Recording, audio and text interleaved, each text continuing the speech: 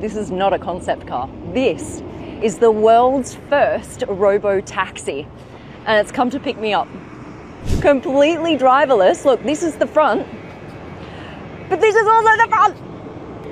Open doors, ready? Check this out.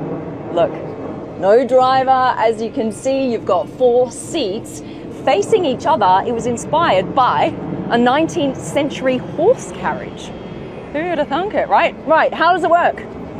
Right here, check this out. Radar technology, LiDAR, cameras, thermal imaging. This is a Zoox, and I've just hailed it from an app. 10 years of research and development has gone into this, and it's going to be rolled out on public roads really soon. I'm actually driving on a public road today with this. Now, what you've got is, for each passenger, wireless phone charger, you've got a cup holder, USB-C port. Okay, use the touchscreen to close the doors. Let's go. Here we go. So this is just like any other ride-hailing service, but with no driver, which means you don't have to put up with like some angry driver in the front that completely ruins your day. Oh, here we go.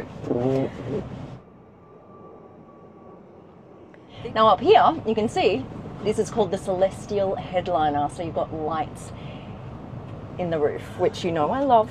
Now safety, they've redesigned all of the airbags because of course this is a whole new cabin.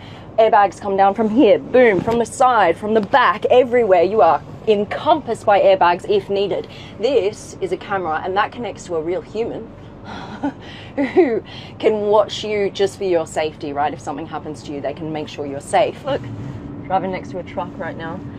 Here we are in like a lounge room. There's no angry driver you need to worry about. You're here with your mates, chuck on some tunes, go out. Love it. I actually think it's cool.